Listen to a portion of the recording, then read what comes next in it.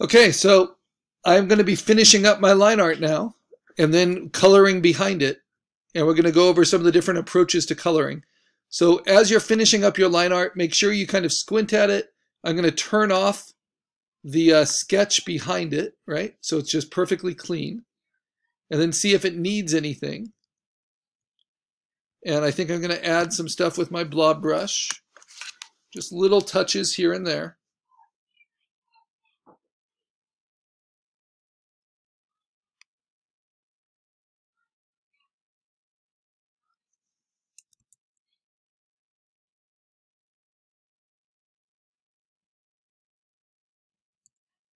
Be an extra feather.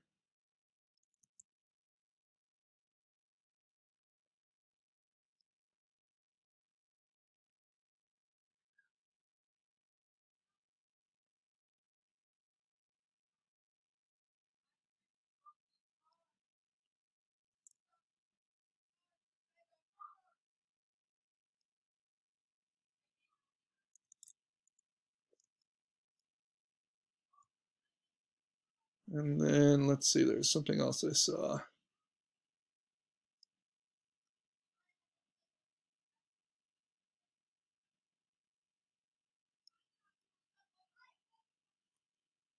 Yeah, so just little things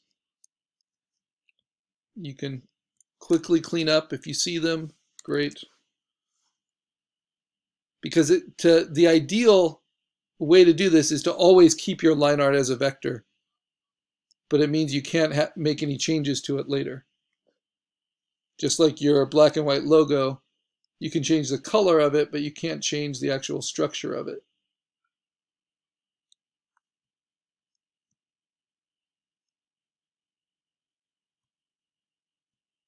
Oops.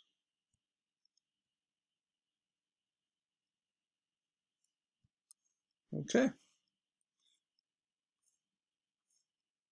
But good enough. We've got our shadow underneath, we've got our blood.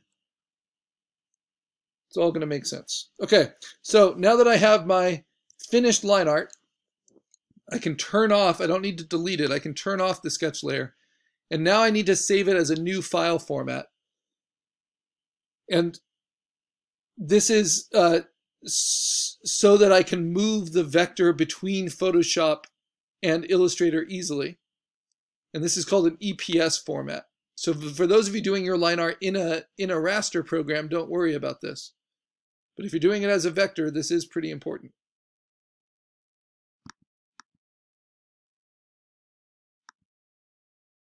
Yeah, I think I got everything I want.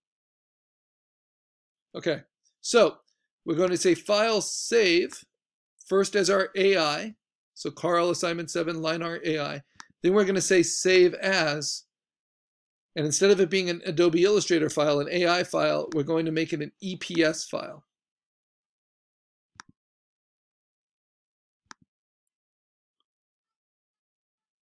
Now that EPS file is now saved on my desktop. I can close Illustrator.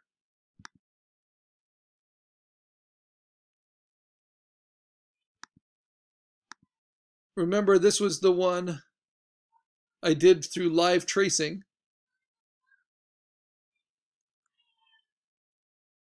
And you know what? I'll save this as an EPS too, just so you can see the difference over my coloring. And now we have to think about how I'm going to color this. And I'm saving all those EPSs to the desktop.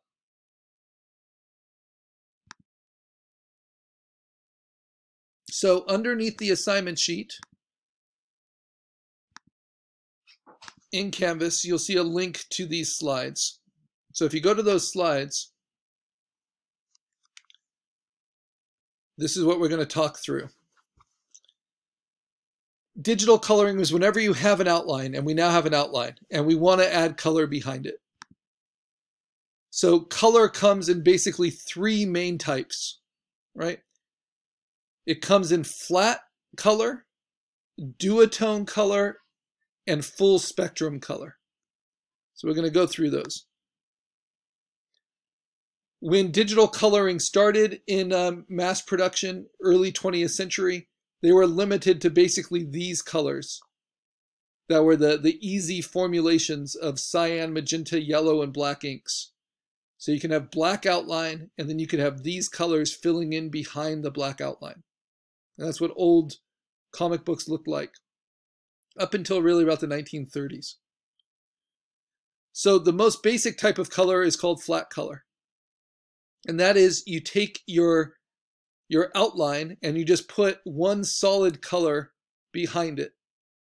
And so those colors are matching what's called the local color. So if the thing that you're coloring is the skin, you just pick one flat color for the skin and you fill it in everywhere you see skin. If the one flat color for the hair is orange, you fill it all in orange. For the gloves is blue, you fill it all in blue. So local color means the color the thing is, no matter the lighting, right? And that's how like old Sunday comics were done, like Peanuts. Charlie Brown's shirt was always yellow. It was one local color of yellow. Didn't matter if it was night or day. It was just always one flat yellow. So this is always the first step for any kind of digital coloring. No matter how advanced you're going to get, you have to first put in one flat color for your major, your major areas. And we call this step flatting. And I have a link here to a site that collects flatting examples. And so this is one such flatting example. And very often flatting artists, which is a good entry-level digital art job, they will pick pretty wild colors because the whole point is that they're easy to select next to each other. So if we look at this website, you'll see kind of the variety of it.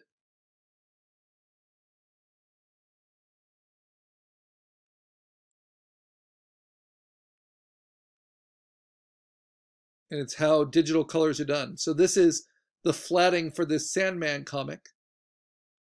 And then it eventually becomes more specialized, like this, with tones in between. But it all starts with just flat tones, first and foremost, to go underneath the line art. This is one of my favorite artists and favorite colorists working together. So Jeff Darrow is the artist, really, really fine, detailed line art. But then Dave Stewart is the colorist, and he starts by flatting underneath. And then they start to get separated out and toned differently to become a lot more interesting. This is simpler line art, simple flats. Then you see all the tones added to the flats. So flatting is that in-between step very often of just bold, strong color. Okay, so back to these.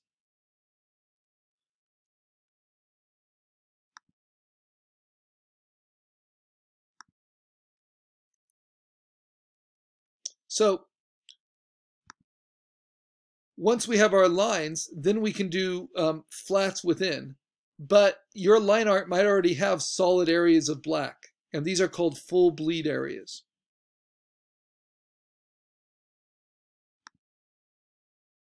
So sometimes flat color can look very finished. So all of these are just examples of flat color. The flat color of the blue of the hair, right? Because the black is not a color. Black is the full bleed. And the yellow of the gold and the red. And that same flat color works for all of these. On your final exam, I'll ask you to identify what digital coloring approach is used. So for all of these, even though they look stylistically pretty different, flat color is the approach. Because for anything that's colored in, it's just one average tone, right? Even when it has a lot of black shadows like this, it's still just flat color. There's only one tone of skin being used. In animation, flat coloring is the way it was for a long time because it's a whole lot easier to produce quickly. And sometimes, as long as you're picking the right colors, it can be really, really satisfying. So this is what flatting looks like, using really kind of strong, crazy colors so that they're easy to change later. But this is what kind of finished flat color might look like. And this is what's called local color, right? Where you're trying to match the color the thing actually is. Whereas flatting is just making each thing easy to select. Here we have Dave Stewart. You see his flats, and then you see the final. Okay, so the next step, if you want to go beyond just flat color, you do what's called duotone. You take that one color of skin, and then you separate it into two tones, a light and a dark, and sometimes mini tones in between. But as long as they're just variations on the local color, then it is duotone. So instead of one orange for the hair, we have all these different oranges. Instead of one tone for the skin, we have all these different tones. Instead of one blue for the gloves, we have all these different blues. Now the difference in duotone is you can do it with a hard, sharp, clean edge, like you see here, or you can do it with a soft and transitional gradual edge or gradient, like you see here. So I call this soft edge duotone, and I call this hard edge duotone. So let's look at hard edge duotone, which is very common in animation. You see the local color is split into two tones, a light and a dark, and then the variation between them is really cleanly cut out so that the edge is hard. Light and dark, light and dark, light and dark, light and dark, everywhere. And it adds a nice dimensionality to the local flat color. So soft edge duotone can give you a lot more modeling. It can give you kind of roundedness, right? It's like using dodge and burn on this one tone in order to get all of these different tones. Here is a cut edge duotone, right? In animation. Here's a cut edge duotone. You see how the hair is now two different blues. The skin is now two different skin tones. The red is now two different reds. The yellow is now two different yellows, right? But they actually removed the outline, and it still holds up really cleanly because it's all cut edge, hard edged. And so this is what you most commonly see in animation.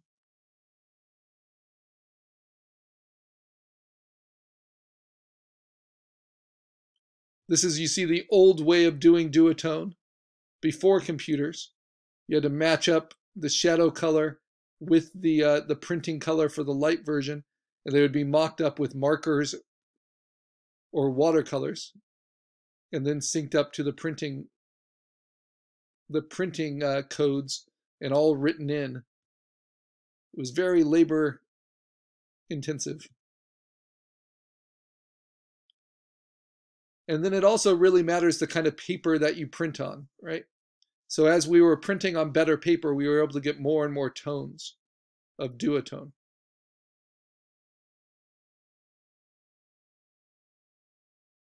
Then the last type is called full spectrum. Full spectrum means that you can do anything you want color-wise. So now the orange also has reds in it, also has browns in it, also has purples in it. The orange of the hair on the leotard. The skin also has purple in it, also has pink in it. The blues also have orange in them, also have green in them, also have purple in them. It's kind of a more fully painterly way of doing it, but you'll notice it usually works against the line art. But it can be used pretty effectively. Little full spectrum touches. So notice in Wonder Woman's hair here, it's not just two different tones of brown or blue. You have purples, you have blues, you have browns, all used. In the reflections, you have pinks and blues and purples. In her skin, you have things that look like blue and green, as well as orange and yellow. So that's full spectrum. Soft-edged or hard-edged, full spectrum. Here you see this background Hydra